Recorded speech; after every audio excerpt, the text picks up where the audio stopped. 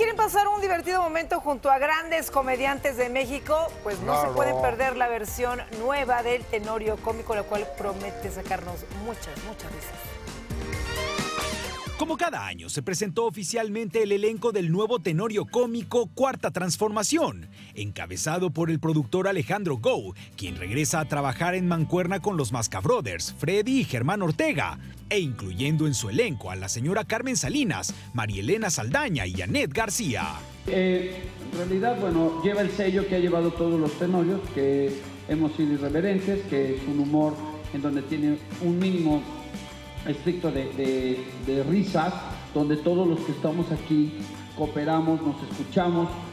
Como ustedes pueden ver, la fusión que estamos haciendo con doña Carmen Salinas, que pues la veíamos en Aventurera y ahora pues es un honor tenerla aquí a la señora Carmen Salinas con el Tenorio Cómico y estrenando a doña Inés, a nuestra querida Janet García.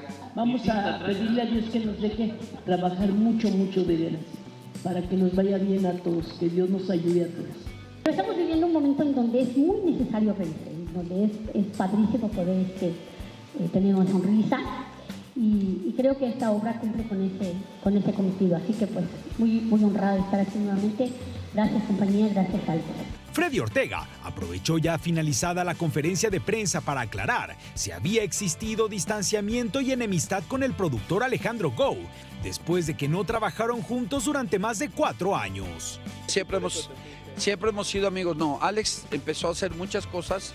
Alex estaba muy ocupado, vino toda esta época de hacer Billy Elliot, que era otro un gran formato más todos los infantiles que tenía. Nosotros queríamos descansar también un poco, lo hicimos, bueno, entre comillas, porque nos fuimos al Mundial. Nunca ha habido nada, o sea, creo que la gente cuando se da un respiro, la gente piensa que hay un pleito y no. Hasta nos tomamos fotos en alfombras rojas, miren qué peleados estamos. No, yo a Alex lo quiero mucho y estamos siempre en contacto. El Tenorio Cómico regresa a partir del mes de mayo con funciones viernes, sábado y domingo en el Teatro Aldama.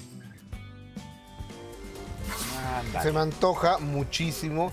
La señora Carmen Salinas, que es una reina en lo que es la comedia y la tragedia y todo.